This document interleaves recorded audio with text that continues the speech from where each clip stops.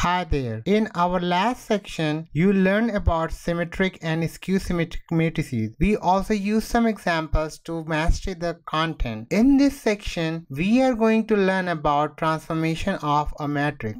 Transformation of a matrix is also known as elementary operation of the matrices. So let's begin. Transformation of matrix. Transformation of a matrix is an elementary operation used with rows and columns of the matrix to simplify or reduce the matrix. There are 6 elementary operations of the matrices. 3 of them are used with rows and the other 3 are used with the columns. The interchange of any 2 rows or 2 columns. We can say that Ri is interchangeable with Rj. In the same way, we can say that Ci is also interchangeable with Cj, where R and C are rows and columns. Second operation, the multiplication of rows or column of a matrix by a constant. In order to reduce the matrix, we can multiply the rows or the column of the matrix by a constant. So we can write Ri is changed to K times Ri, or we can also say that Ci